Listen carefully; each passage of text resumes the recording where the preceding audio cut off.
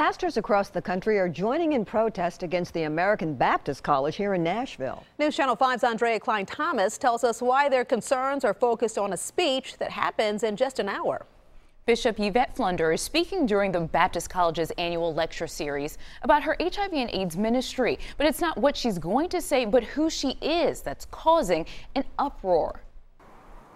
That we serve the purpose of training leaders for community change, for the nation's change. The American Baptist College's history is rooted in confronting issues of social justice. Wherever there is a system that wants to exclude people from full participation in our society, we must do something about that, and we must do something about it through education.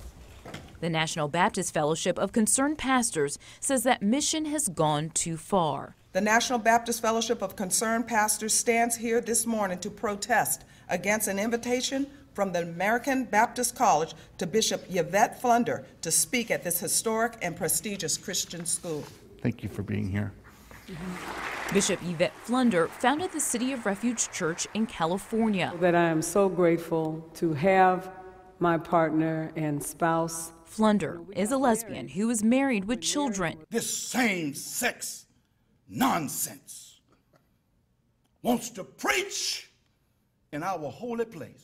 The group of concerned pastors has asked the Baptist College to rescind Bishop Flunder's invitation to speak during its annual lecture series tonight, saying that homosexuality is not condoned in Christianity. Concerning the question of same-sex marriage, God has spoken and he didn't stutter. God's love includes them.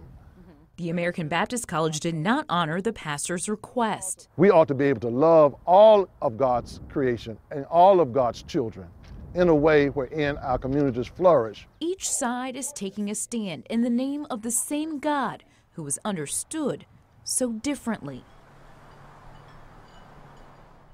On March 12th, Bishop Flunder posted this message on her Facebook page saying, in part, "I will not bow to threats and intimidation. I stopped being afraid a long time ago when I realized that negative, angry, unfulfilled people are not in charge of my destiny." Now, News Channel 5's Jason Lamb is speaking with her now for a story you'll see tonight on News Channel 5 at 10.